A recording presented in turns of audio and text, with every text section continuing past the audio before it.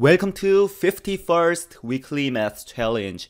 Before I show you the question, as always, I want to mention a few things. There's going to be one question posted every Wednesday.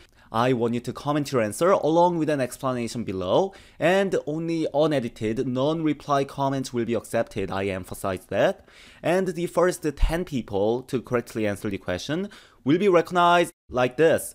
Congratulations, Jaleb, for being the very first person to correctly answer last week's challenge. Let's recognize 9 more people, starting with Mohamed S. Fawzy, Ethan Winters, Hu, fmakofmako, Gustavo Duarte Salhani, Benjamin Wang, Jacob Glidewell, Hin Sun, and last but not least, E Cobb. Congratulations to every single one.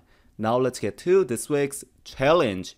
Jacob has 3 colored pencils, red, blue, and green.